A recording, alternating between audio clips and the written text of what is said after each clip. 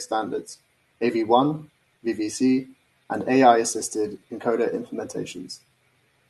This session will be moderated by Mark Donnigan. Mark leads the market development efforts at Visionula, a company building advanced video technology. Mark is a veteran of the video ecosystem, having worked with disruptive innovation companies to increase video codec and streaming technology standards adoption. Mark, it's great to have you here. Throughout the talk, I'd like to encourage the audience to put any questions in the questions tab to the right of your screen, and we'll try to get to those towards the end of the session. Mark, the floor is yours. Excellent. Well, thank you, Max. Super excited to be here. Thank you for joining us. So the title speaks for itself. Understanding the latest video codec standards. It's a huge topic.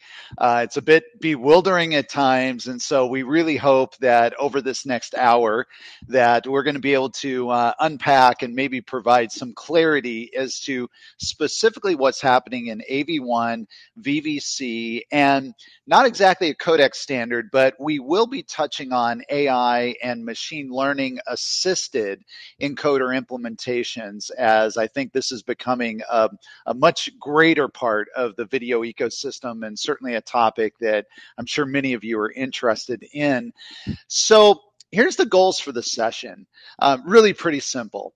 Number one, myself and the panelists would like you to walk away and say, wow, it is possible to move to an advanced codec standard. Again, the decisions are very complex. There's a lot of considerations, but hopefully you're going to leave this session, and that's going to be one of the main takeaways, is that it's possible. We don't need to be planning for 5 years in the future. Maybe we can be planning in a much closer time frame. The second is relative to the subject of real-time communications, real-time experiences, RTE, is that advanced codecs can support real-time video. So throughout, we're going to be heavily focused. We will be talking about VOD applications, but largely we're going to be focused on live, low latency type applications and use cases. So with that, let's get started. And I would like the panelists to go ahead and introduce themselves and tell us where you're from, who you work for, and what you do. Let's go ahead and start with Jan. All right. Thanks, everyone. My name is Jan de Kok. I'm director for codec development at Synamedia. I'm based out of Belgium. Now, Synamedia is a global provider of video networking solutions. We provide the entire chain of encoding, packaging, delivery, all the way to the CDN. Yeah, this is strongly related, of course, with the, let's say, real-time experience that we'll be talking about today. So glad to be part of this panel here. All right. Thank you. So I am not going in any particular order here, guys, so I apologize for that. Shawn, I'll go ahead and why don't you introduce yourself? Good morning, everyone. Yeah, my name is Shawn Zhong. I work for Agora. Agora is an active proponent for real-time engagement, and we provide a platform as a service solution for real-time engagement. And yeah, it's great that we have this opportunity to discuss advanced video codec for real-time engagement. Thank you. Excellent. Thank you. And we certainly thank Agora for putting on this event. Debargha? Okay, good morning. So my name is Debargha. I work for Google.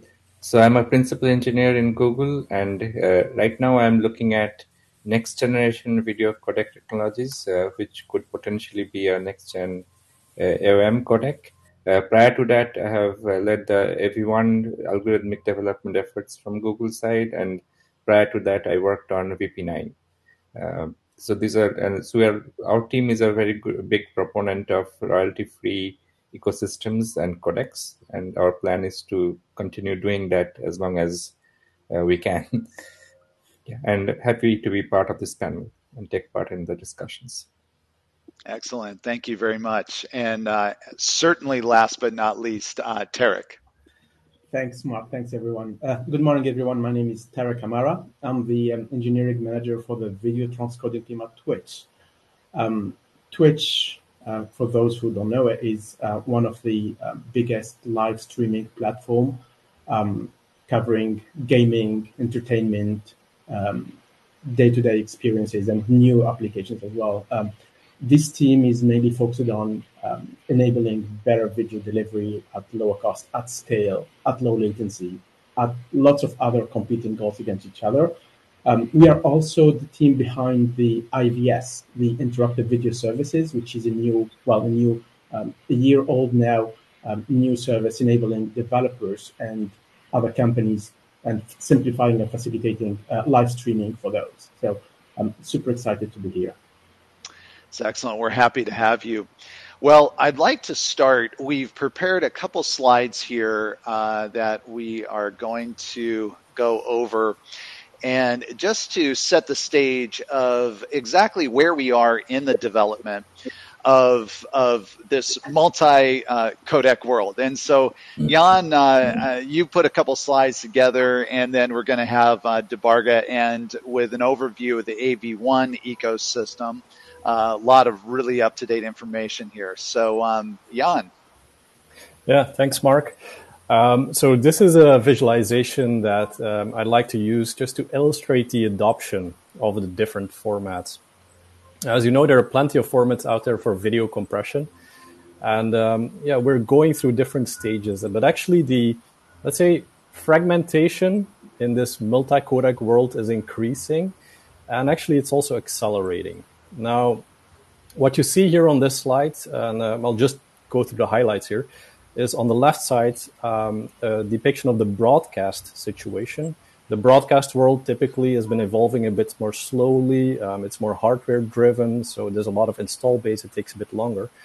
In any case, at the moment, at the top left, this is more or less the situation today, where you see that AVC is still occupying the bulk of the traffic there. MPEG-2, it's a very old standard, more than 25 years old, but it's still out there. And even these days, you would see new deployments for MPEG-2. But in any case, you also see HVC coming up. There's some momentum there. So it's slowly evolving. And at the bottom left, you see projections for the coming 3 to 5 years where HVC is slowly growing. But you also see new contenders coming up. And today we'll be talking about VVC, which is, I would say, could be, a successor to HVC, but also maybe AV1 can pick up in the broadcast world. On the right side then, this is the OTT delivery space, where typically innovation goes faster, there's more software deployments, where you see that there's already more fragmentation. AVC is still very big out there, but you already have HVC, and you also have royalty-free formats. The momentum is really there for VP9 a couple of years ago, but now also AV1 is already becoming bigger and bigger. And as we'll be talking about also that AV1, there's plenty of deployments, there's plenty of encoders, decoders out there that allow it to be deployed widely. In a couple of years, I would say AV1 will continue to grow. We'll also see how VVC is doing, and how the licensing situation will turn out there. But this is roughly, I would say, how we can expect the situation to evolve. Yeah. Don't quote me on the measurements on these graphs and the numbers, but these would roughly indicate the tendencies. So that's for the first slide. Thanks, Mark. And then on the second slide, I tried to summarize the situation or the status for the different formats. Tarek, you might recognize this is actually based on a slide that I saw from you at Streaming Media, slightly updated. So feel free to correct me here or jump in. But these are, I would say, the biggest formats out there now, ranging from AVC over HVC, but also VP9, AV1. And then there's a couple of new formats that were standardized last year: VVC, LCVC, and EVC. Now, there's still some question marks, definitely at the bottom. But what you see also in terms of compression efficiency, there's several interesting contenders, AV1 and VVC again, that are ready to be used. You also see more and more encoders, also open source encoders being made available. and shared, and you can see them on the right-hand side. But also what's interesting is that formats like VP9 and now also AV1 already have quite some support on browsers, CE devices, and also important for today, real-time support, for example, on RTP and WebRTC. So yeah, we'll probably will likely also come back to that later on in this panel. Yes, we will. Excellent. Thank you, Jan. Okay, Debargha, how is AV1 developing? Yeah, so this is kind of like the time when we are 3 years after the initial release of AV1. So it's a good time to actually look at what the proliferation of different software services and hardware has been. So this slide has 4 sections. I just put in a lot of the logos of different devices and different services that are using AV1 today. So Windows, in terms of software support, we have Windows 10, Chrome, Android, and it's supported on browsers, the Firefox, Chrome. Chrome was obviously one of the first to support AV1 decoding, Edge, then VideoLAN. In terms of web services, YouTube, again, being one of the first to start using AV1. Now it's slowly coming into Netflix and Facebook and Qi. And then in terms of real-time services, we have Duo and Cisco WebEx starting to use AV1 also. In terms of hardware adoption, we have for desktop chips, the chips from NVIDIA, MediaTek, AMD, and Intel that are supporting AV1. In the smart TV space, I think this year is the year where we actually have a lot of TV models that are supporting AV1, like from LG, Sony, Samsung, TCL, Toshiba, Vizio, and in terms of streaming boxes, Roku supports AV1 as well. And in smartphones, we have Samsung phones that support AV1, the Xiaomi and Vivo and Oppo also starting to support AV1. So this is in a very a brief nutshell of the adoption, and all of these are set to grow over the next year or so. Yes, they really are. Well, that's excellent. Thank you. Well, thank you, Jan. Thank you, Debargha, for the overview there. And so hopefully that helps for those that maybe are not able to monitor the emerging situation specifically around AV1, but also VVC and some of the other standards. So I just want to jump right into the conversation. This is why we're here, and I really can't wait to facilitate this talk. And I think a really good place for us to begin is to discuss and have some conversation around what are the steps that need to be completed when you're beginning to think about how to compare codecs. And so this is going to be a kind of a free-for-all question here. So I'll let kind of the first person to jump in begin to talk about this. But panelists, if you could, give your thoughts around how should someone even approach evaluating a codec, thinking about AV1 versus VVC, or maybe they've not even migrated yet to HEVC and thinking about that. And then also codec implementations, because I think it's very important that we not just focus on the codec, but we think about the actual encoder implementations. So let's throw it out there. And who wants to jump in and give some thinking around this? I'm probably happy to share how we look at this and how it's a very tough question, by the way. Yes. There is no one way to do it. It really depends on how you want to approach it. The way we approach, at least, is very, very business driven. So obviously delivering better quality of service, lower bit rates, is definitely everyone's goal, or most of people's goal as well, in addition to delivering new features, lower latency, and those kind of stuff. The way we look at this is, number one is we're not arguing the compression savings, because there is no reason for us moving to a new codec without compression savings.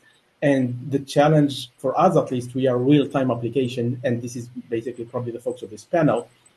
We need to achieve real-time at scale, and that's super challenging. So the way I'm looking at this from an encoding point of view is where the industry stands, what is everyone doing, What are the capability? Is this number one, is this codec capable of delivering real time at a reasonable cost for a scalable solution for hundreds of thousands or maybe tens of hundreds of thousands of channels concurrently? That's one part of it. I don't want to jump the gun a little bit on talking about ecosystem as well, because adopting a solution, you can have the best solution in the world. You can say 50% of the bits, and it is very cheap to deploy. But if people cannot watch it, if it doesn't have enough reach, and this is more of the ecosystem support, it's something we would like to see happening as we identify, yes, codec are fit from a broadcast or a distribution point of view. The other complementary side, which is always a need, is does the ecosystem and is the delivery ready to start consuming that codec? Excellent. What else? Yeah, Mark, I also like to share a few observations and experiences we have in selecting the codec. And first, evaluating the coding formats, coding standard is very different from evaluating a codec selection for RTC or RTE usage, because the real RTE environment is very challenging. The transmission network has to be considered. The network itself is with packet loss, and sometimes with a packet loss rate as high as 80%. We saw that more often than not. So the codec used for RTE has to be packet loss resilient and also of low latency. And because the network is also congested very often, and it's jittery as well. So the video coding will need to give very good quality of experience from end-to-end transmission, especially when the network condition is changing and challenging. So we need to take into the consideration of the network status, and we need to have a way to detecting the network status. For example, its bandwidth, available bandwidth. When the bandwidth varies, we need to be able to adapt the video codec so that some kind of scalability can be built into the encoder implementation. And all those factors are actually, in addition to the traditional evaluation for the codec, which is only about like a coding gain and the complexity. The coding gain and the complexity is also very important, but we have to consider other factors as well. And another important factor we need to consider is the wide support by the devices, especially by the mobile devices. There are a lot of all kinds of mobile devices, and supporting a codec could mean a hardware support or a software support. For hardware support, it basically means the SoC chips inside the mobile devices need to support the codec. And by software support, it basically means, especially for the encoding, it has to be simple enough to be able to run in real time by the CPUs in the mobile devices. So it's a very evolving and complicated process for evaluation. Let alone the user experience also depends on like the display devices as well. So there are a lot of factors to evaluate this. Mark? Yeah, thank you for pointing that out, Shawn. You know, one of the things that comes to mind with what you just said is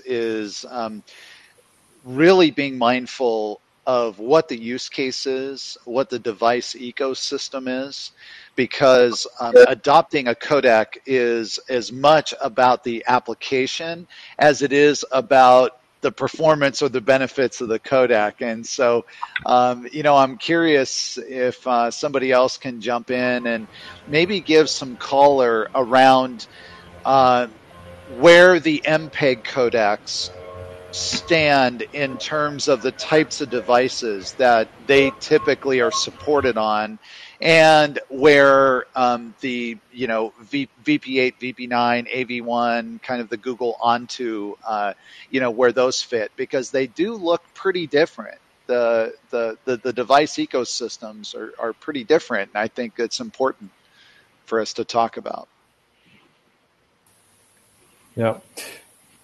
Mark, I can maybe jump in here, but I have other experts here. There are other experts here on the panel as well on the ecosystem side. But indeed, the first step in determining your format is really looking at, who do you want to reach? Because as you said, there are very different, let's say, deployments for the different formats. And you saw it a bit on the first slide as well. Like AVC used to be this almost exceptional success in terms of deployment. It was basically it's on billions of devices. It's on all major browsers. It's on all supported on pretty much everywhere. Now after AVC, you have more efficient formats, but they're not supported everywhere. You have VP9 was deployed more on Android, Chrome, and Firefox. On the other side, you have HEVC, which is enabled on Edge, Microsoft Edge, for example, but not on other major browsers. It is enabled though on iOS devices. So you have this split up also in CE devices between Android and iOS, and this is one of the major factors that also will determine which formats, which standards you want to deploy. And in the past, it was easy. I mean, you had AVC. Now it's also this. You will go for perhaps HEVC for certain premium content. You would see that on Netflix and Disney Plus.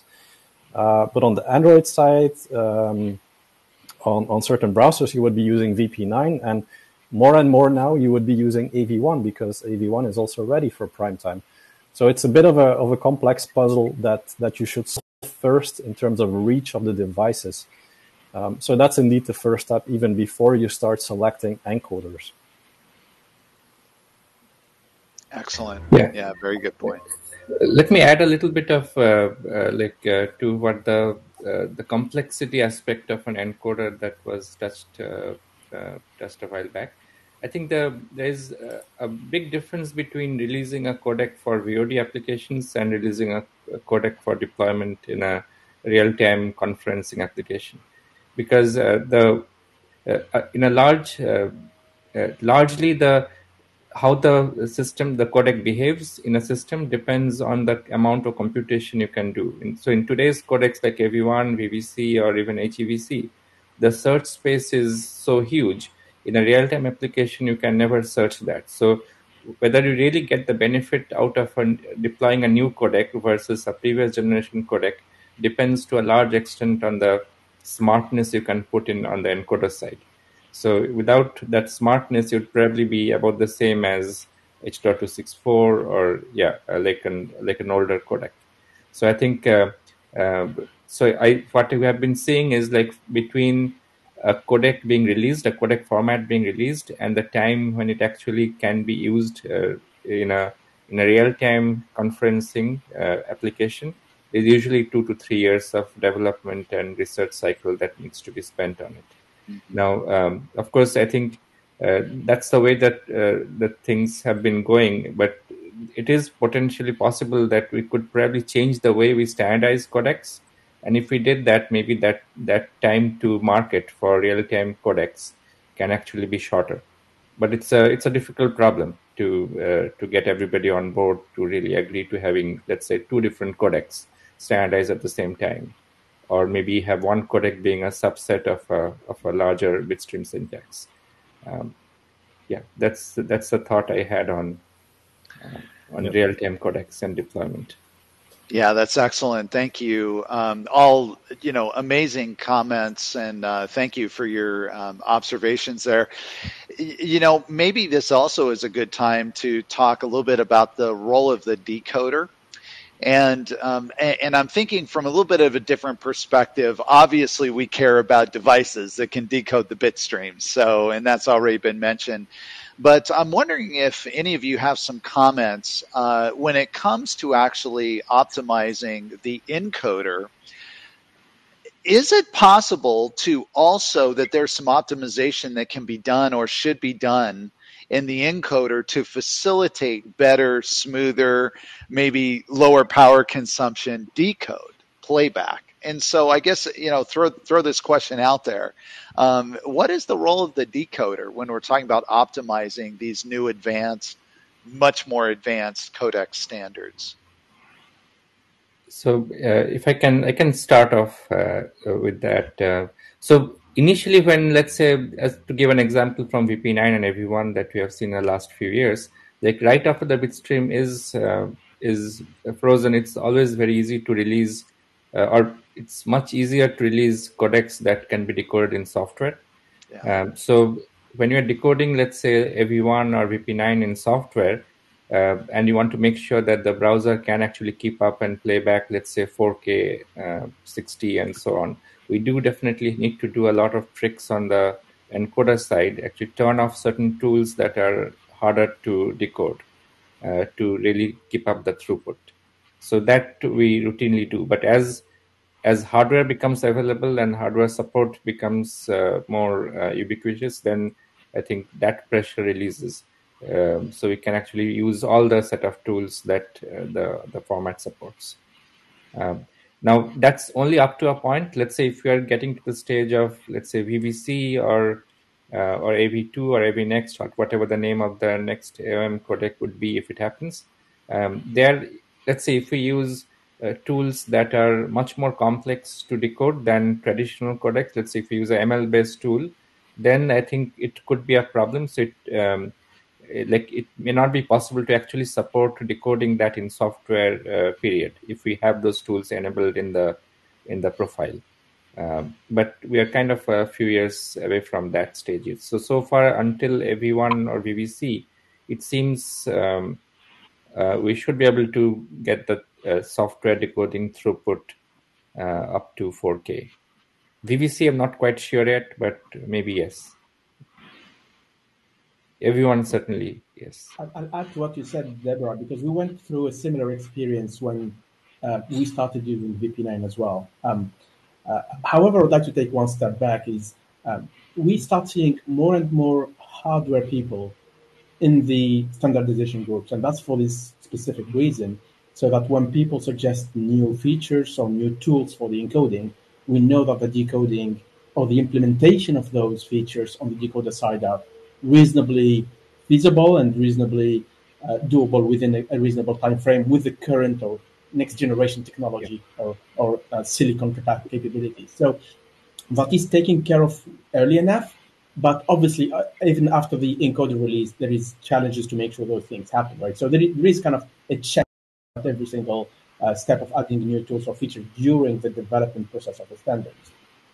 However, I feel it's true that sometimes, for software development, it's really hard. And I echo what Deborah just said. It's really hard to have all these features supported. So going with the subset, the challenge there becomes how much compression efficiency. Would I be interested on deploying an AV1 where you have cut 10 or 20 of the main features that give me the compression savings? And that's kind of the balance where engineering teams, when they try to implement an encoder, try to kind of segregate. And in general, this is a little challenging because you won't always find coordination between people who are writing the decoders and people who are writing the encoders. These in general are different teams, right? So unless these are a very limited set of features, I remember VP9 has got like the tiling enabled in the first few days, right? And number of reference frames as well.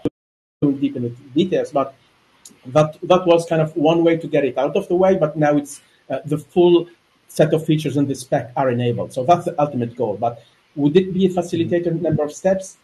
It's super challenging, but definitely it's a way forward, yes, to enable faster deployment. There's one feature that comes to mind that I think really illustrates what we're saying here and what you just said, and what both of you said is scalable, SVC, scalable video coding, or the ability to adjust temporal rates, that's in HEVC, right? In the HEVC standard, but it's not required and it's not implemented, or rarely implemented on the player side. And yet it's an incredibly valuable feature in real-time communication specifically, and it is in the standard and required and supported by the decoders, by the players in AV1, right?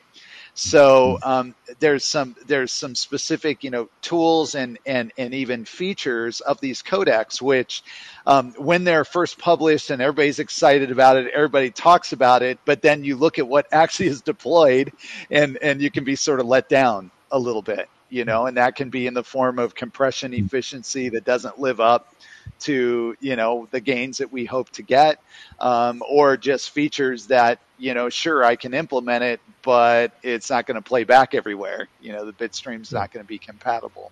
So. I also like to share a couple of examples of how we jointly optimize the encoding and the decoding. So making use of the decoder side information for some encoder side decision making greatly benefits the whole end-to-end user experience. One typical example is that we can select a reference picture based on the feedback message from the decoder. So this way, we are always guaranteed at the decoder side, the reference picture is always available so that decoding can be always carried on. Otherwise, when the reference picture is lost, then the decoding would be broken. This is example one. Another example is that we also consider factors like the computation power of the receiving device, as well as the network condition, so that we can make decisions on the encoder side, what is resolution if we can reduce the resolution of the video or reduce the frame rate of the video to be encoded. Then at the decoder side, we can actually make use of other compensation tools such as super resolution or frame rate interpolation to increase the video quality or frame rate, so that at the decoder side, we can get the user experiences back to a better level, even though the network condition is challenging. So decisions like this, based on both decoder side and encoder side information, greatly benefit the whole end-to-end system. And also, as Mark commented, the scalability is also a way to build into the bitstream, so that when the downlink bandwidth is limited, we can just send part of the bitstream in terms of the temporal scalability to the receiver, while another receiver which have a good bandwidth would receive the whole bitstream, so that it adaptively dispatch the bitstreams to the receiver. All those are great examples of how the whole system can be optimized jointly. Yeah, it's great. Why don't we talk about the state of, and I guess we can start with AV1 or VVC, doesn't really matter. But let's go ahead and start with VVC, and let's just talk about the state of VVC. So where are we at? Has anybody done testing? I think we would all be interested, even the panelists, to hear maybe what some preliminary findings are in terms of efficiency gains over HEVC or over AV1, if you have that data, and any other information that might be relevant or useful. Yeah, I can go first. I think in the year before last, I think right after AV1 was finalized and VVC was not yet finalized, we had done some tests comparing AV1 versus VVC and HEVC. And so at that time, there was no really good implementation. So AV1 had a common test conditions, which is very different from the common test conditions used in MPEG. So it's very hard to do an apples to apples comparison. But what we did was we took the best implementation of AV1 and the best implementation of VVC, which was some version of VTM at that time. and then compared, and then VVC did turn out to be better in a VOD scenario, like at the full complexity and all that.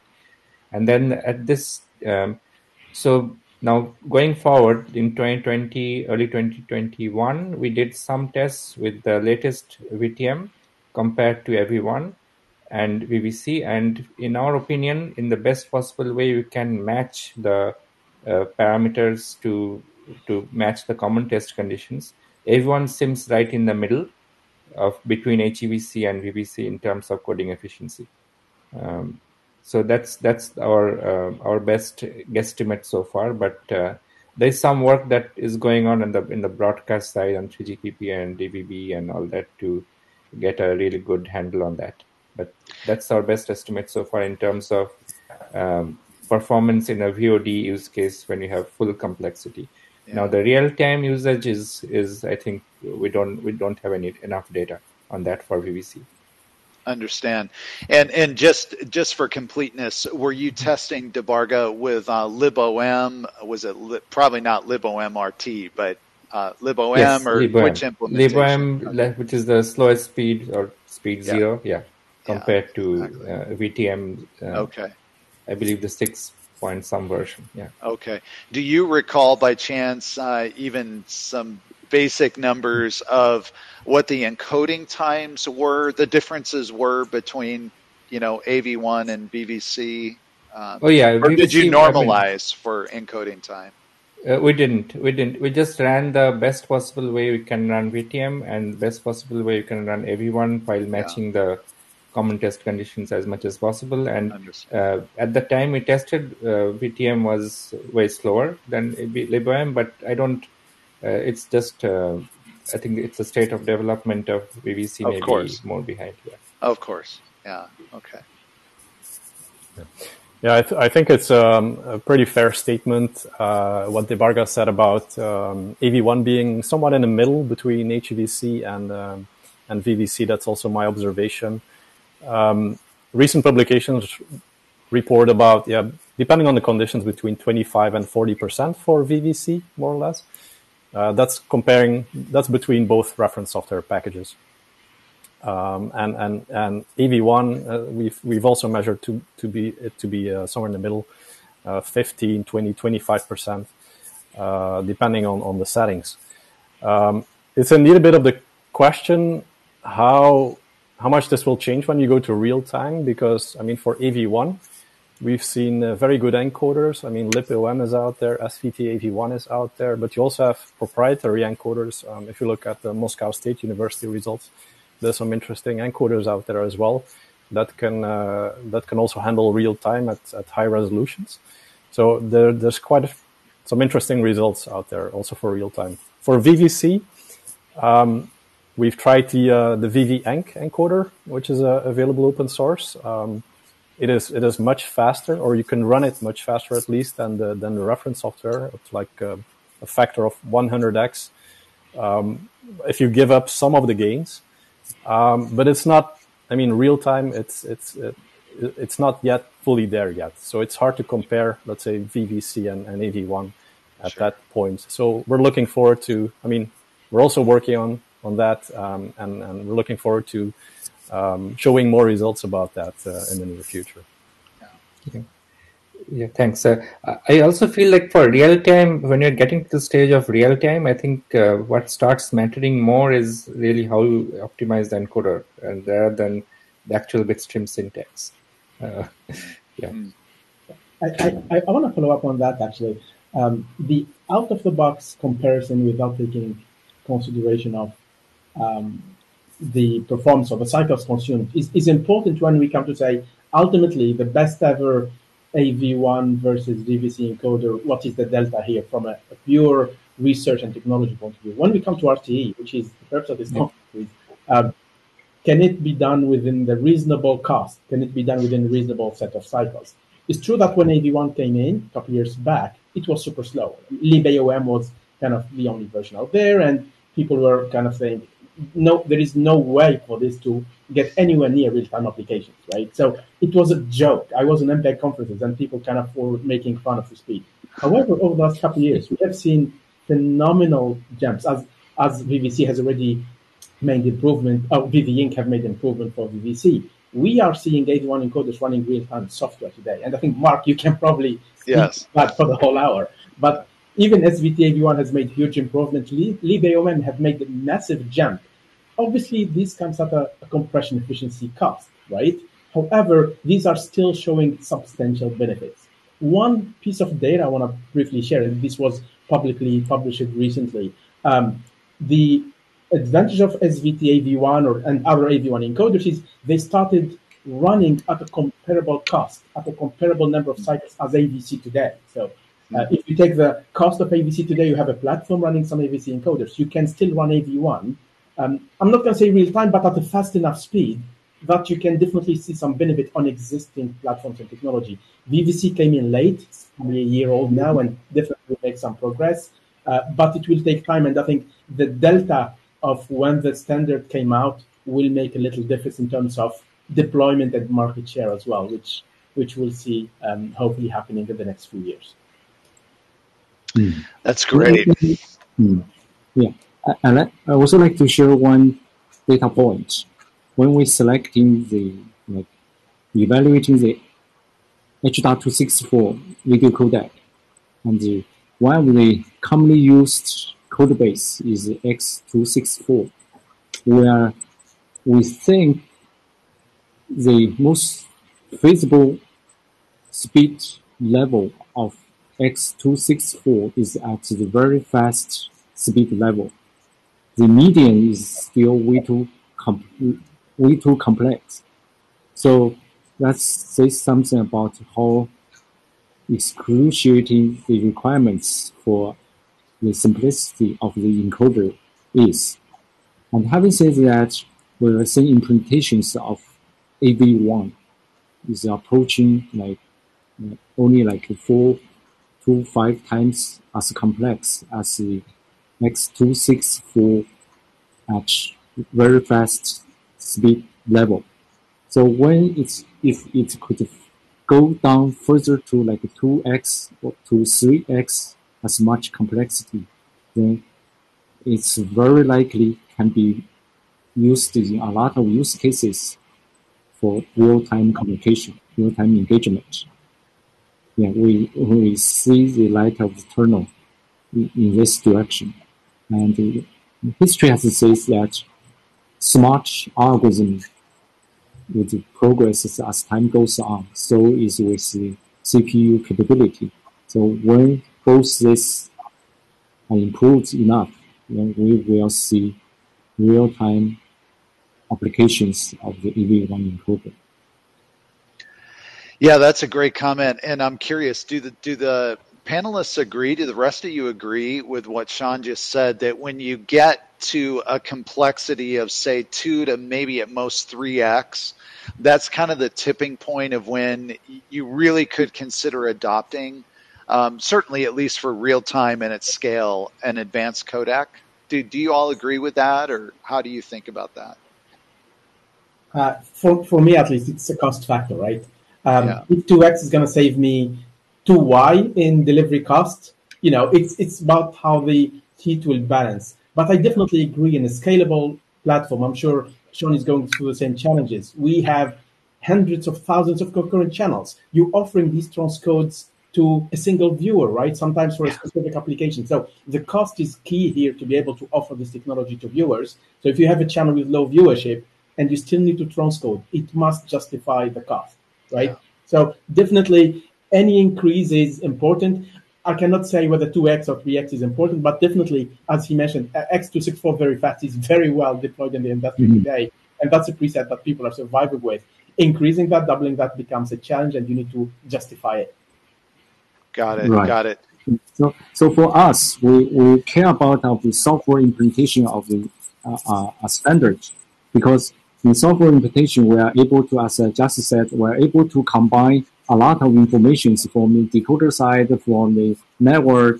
So software implementation would provide a lot of flexibility or programmability to provide better quality of experience. So that's why we emphasize the simplicity of an encoder. Meanwhile, we still would expect like about 50% more coding efficiency compared with the H.264 at the very fast speed level. I mean, X264. What is the role of hardware in this discussion? Hardware for encoding, hardware encoders. Hardware encoding definitely has some benefits as well. First, hardware acceleration usually is less power consuming.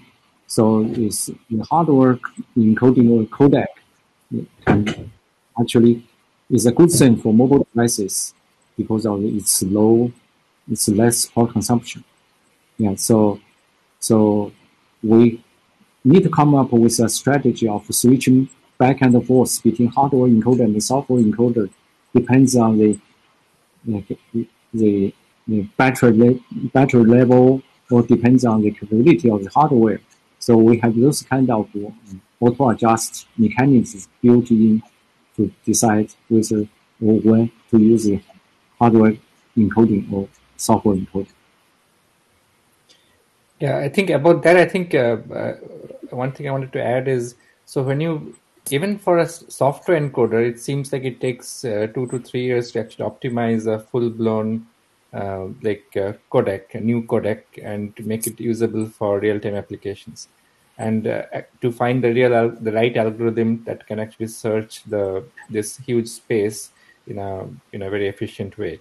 Now, the hardware encoders also have the same problem. Plus, you have the additional time that you need to spend for the silicon and all that. There are some differences because you can search certain things in parallel much more easily and things like that. But otherwise, some of the algorithm changes or improvements will still be needed for hardware. So typically what happens is the hardware encoders kind of evolve maybe at least 3 to 4 years after a bitstream has been finalized for a codec.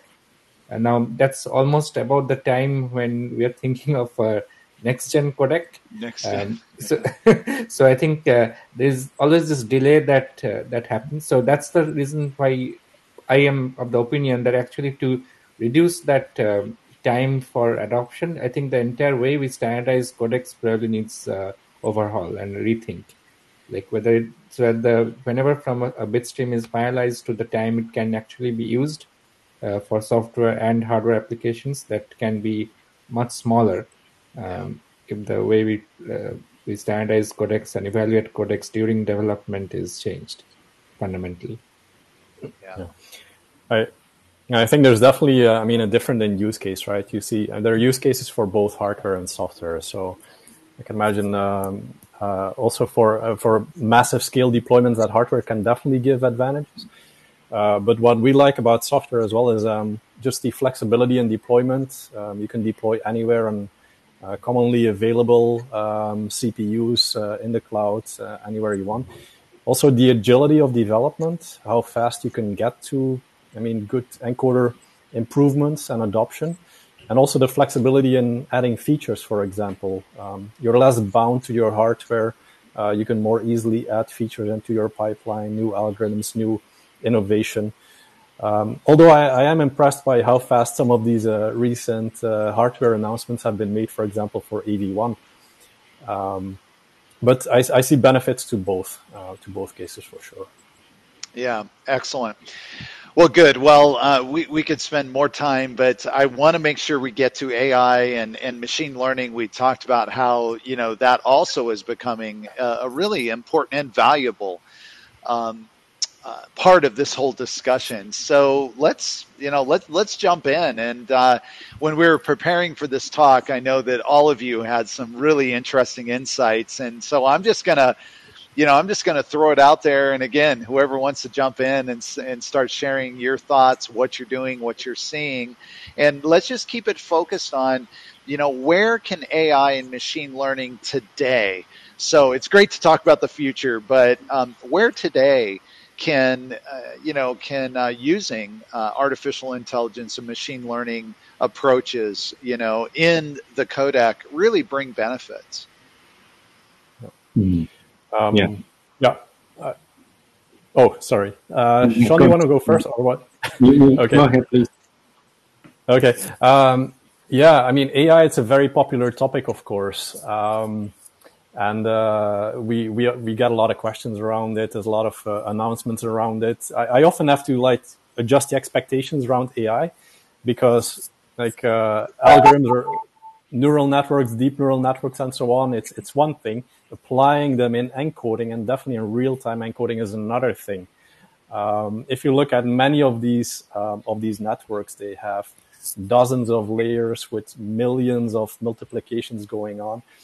I mean, just replacing some algorithm in your encoder by this deep neural network, it's not going to work, or the cost of encoding is just going to explode massively.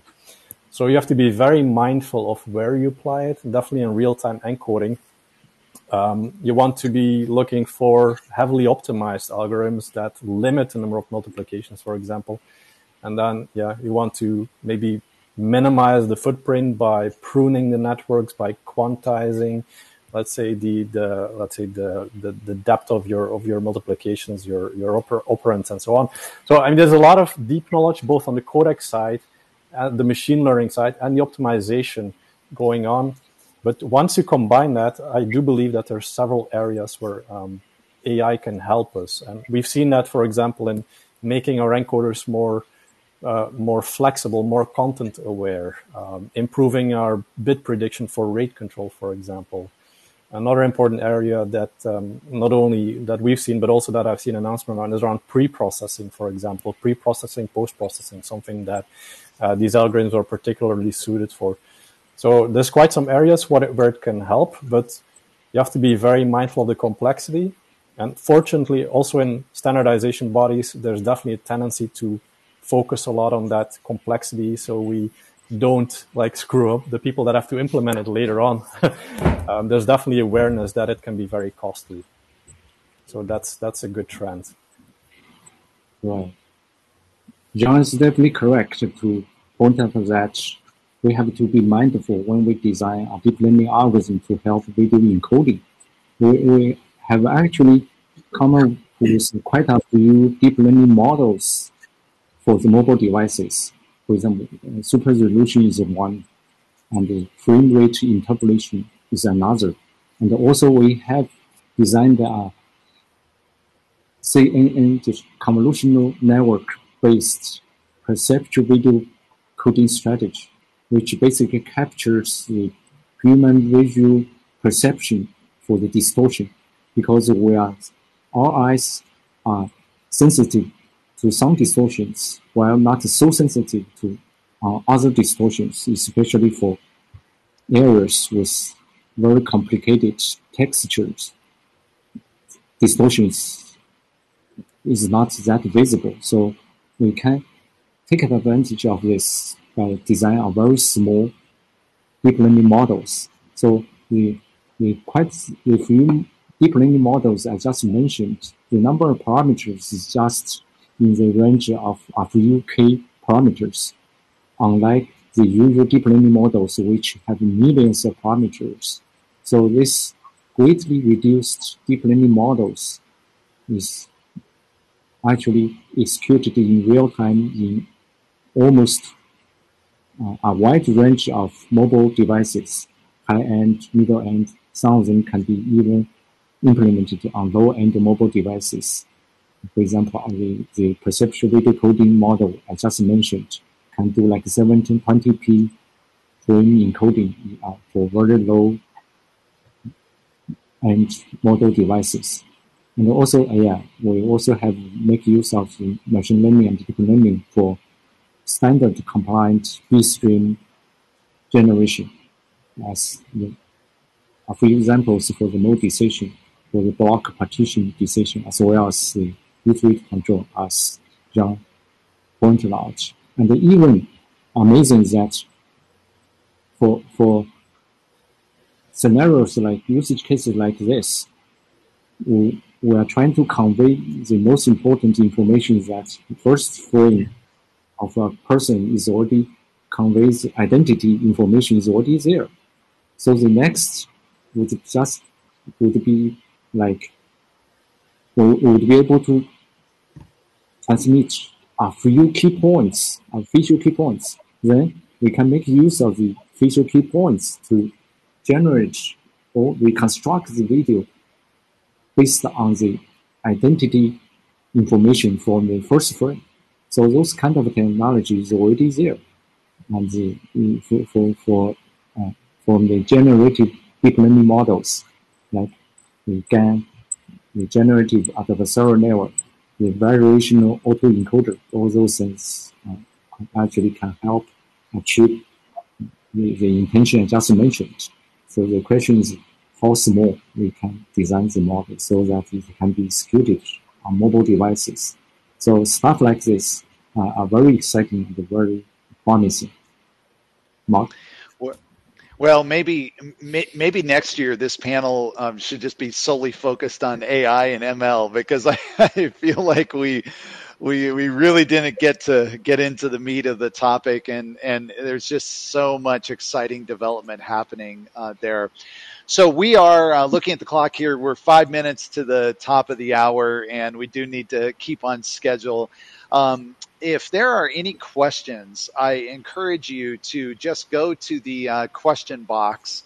I believe that we don't want to use the chat just because it can get kind of cluttered up, but go to the question box and put a question in there, and we would love to address it as we have time.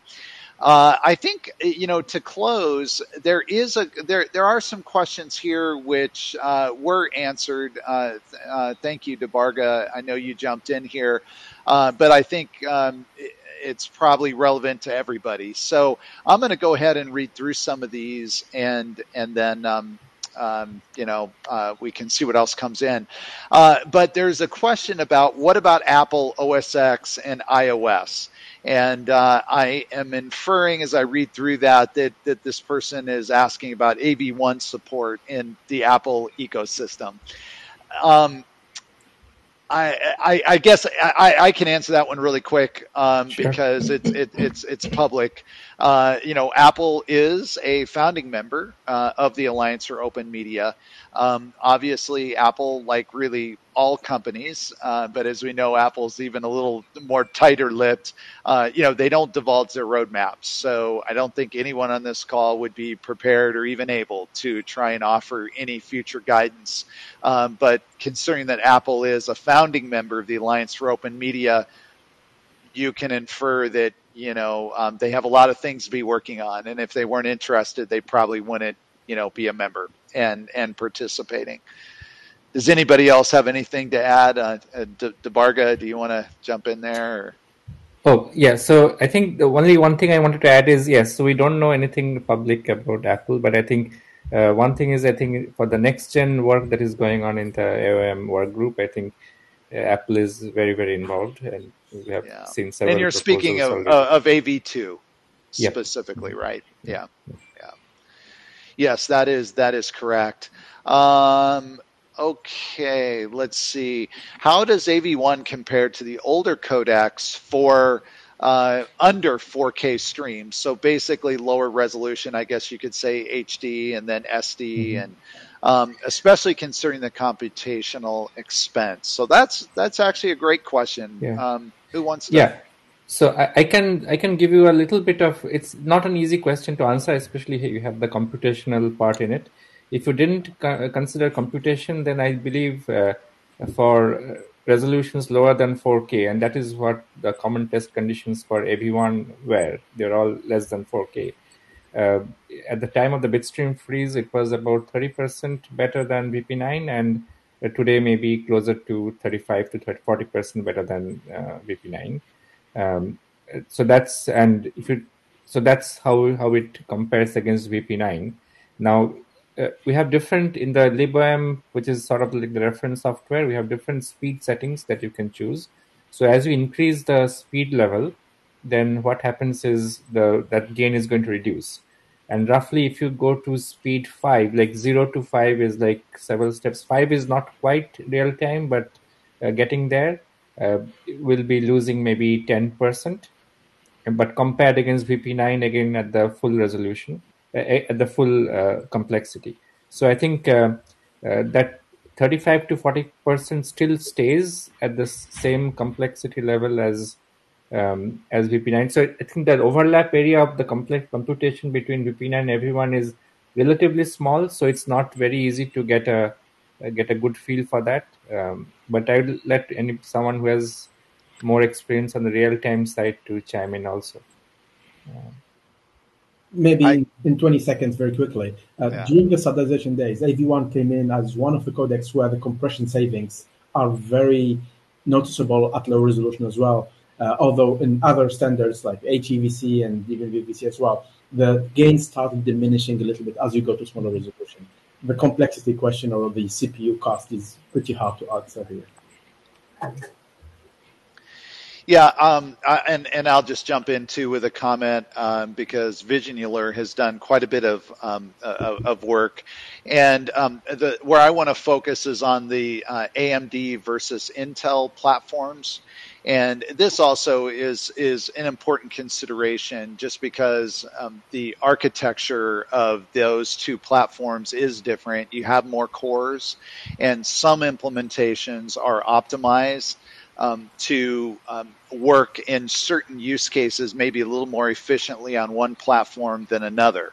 So I guess really the takeaway here is, and apologize, we don't have the time and can't really go into all the details, but if you go to AV1info.com, AV1info.com, there's some very, very good benchmarks comparing live performance on Intel-based architectures and then on AMD. So might be interesting to people as well. Okay, so it's 10:01. I guess we should stop here. As usual, this conversation could easily have gone on for another hour. So I want to thank everyone, starting with our panelists. So thank you, panelists, for joining us. And everyone who hung in to the end, really appreciate you. And I guess until next year, this is a continuously evolving landscape. So next year we'll be here talking about maybe a little bit of the same and some new things. So, all right. Thank you, everyone. Have a great day. Thank you, Mark. Thank you. Bye-bye. Thank you. Hi. Thank you, everyone. Mark, Jan, Shawn, Debargha, and Tarek for an insightful discussion into video codec standards. I've definitely learned a thing or two, or just learned how little I know about video encoders and decoders. I hope everyone's enjoyed this talk, and will stick around for more of the events and sessions happening today and tomorrow at RTE 2021.